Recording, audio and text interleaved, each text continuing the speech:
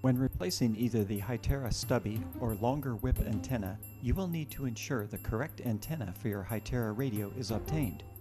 Before ordering a replacement antenna, you will also need to confirm the correct frequency band. This information is displayed on the inside of the radio. Remove the battery and note the frequency band range.